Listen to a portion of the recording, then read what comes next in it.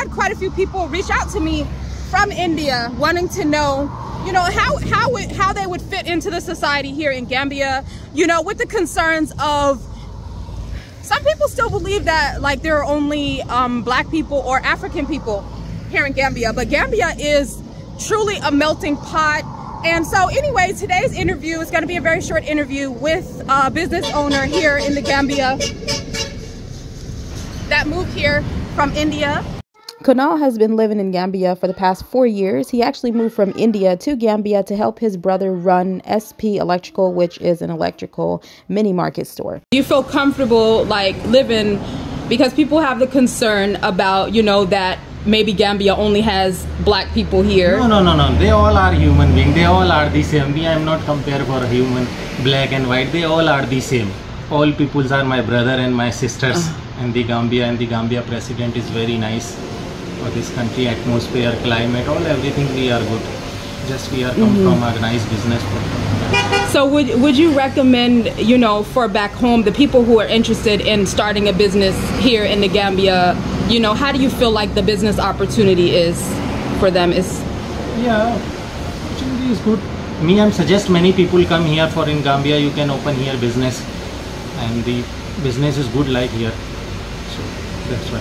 And you have more than one business here, so tell us about the two businesses that you guys are running here in Gambia. Yes, two business. My one shop. Before time I have two shop, but right now I have one shop and the one restaurants. And my big brother is my owner. And my big brother is very nice brother. The name of Sunny. What's your best selling item here in the store? Very fast, people are going for ceiling light, decoration fan, multicolor sport light, and the ceiling lights also. And the decoration fan was Bluetooth music fan. Especially mostly I will give you two electric items. We are gate lights. Okay. That is moving fast. Okay. All right. Thank you. So I wanted to mention a few pointers. You definitely want to invest into a security video surveillance software if you have this type of shop. So most of the shops in the stores in Gambia actually don't have video surveillance, but if you have this type of store, you definitely want to have a video surveillance.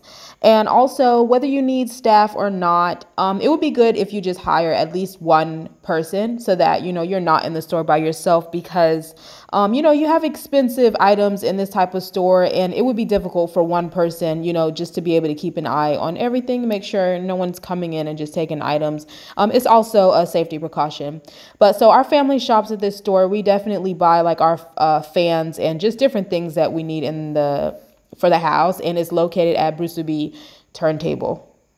So I got a question about how much the rent would be to have an electrical store or an electrical mart in Gambia. It definitely depends on the area. So if you have this type of store around Brusubi Turntable, you would be looking to pay probably like at least $4,000 and up a year. And this is about the size. Actually, I took from the front door, the size. I don't have the square footage, but so whenever I sat down and spoke to the owner, I was able to interview the actual owner, the one that I got on camera, that's his brother, but I was able to interview the owner off camera, and he basically was saying this particular store at its full capacity would hold around $20,000 of merchandise. You know, so that's one of the things that I wanted to mention. There, of course, is no minimum dollar amount, you know, for you to get started, but you would make more money the more stock that you have in the store, the more items you have available, you would make more money. He was saying that one of the biggest mistakes people make whenever they move from India is that they ship a container without collaborating with someone who's already on the ground where they can guide them as far as which items are in demand. He was saying that it will turn into basically like a big mess if you just go off of your imagination as far as items that are needed, and you just get a bunch of merchandise and ship it. You want to get guidance from someone who is already in Gambia, that has a similar business, that has had success with a similar business, like the one that you're interested in running. So I hope that you guys found this video to be useful, and I'll see you in the next video. Thank you for watching.